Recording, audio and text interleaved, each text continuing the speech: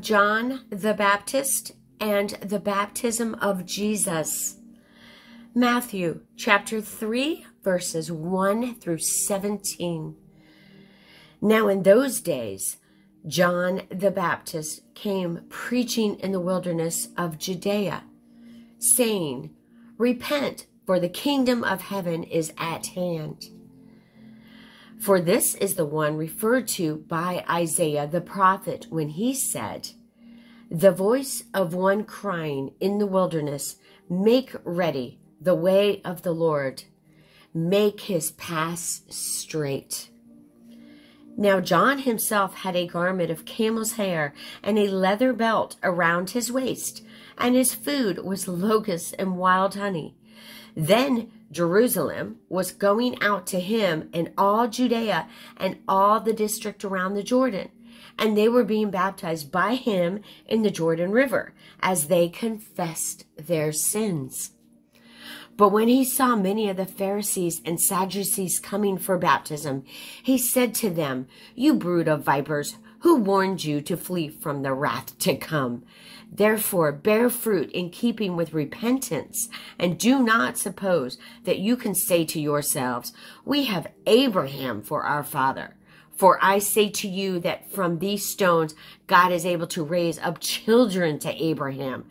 The axe is already laid at the root of the trees. Therefore, every tree that does not bear good fruit is cut down and thrown into the fire.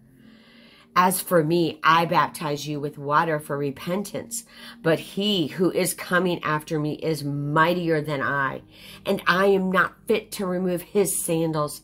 He will baptize you with the Holy Spirit and fire.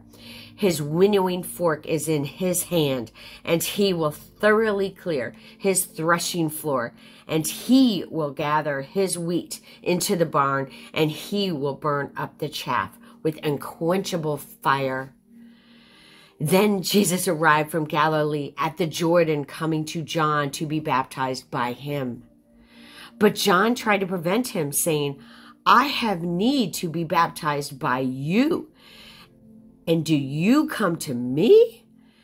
But Jesus answered him, saying, Permit it at this time, for in this way it is fitting for us to fulfill all righteousness. Then he permitted him. After being baptized, Jesus came up immediately from the water, and behold, the heavens were open, and he saw the Spirit of God descending as a dove and lighting on him.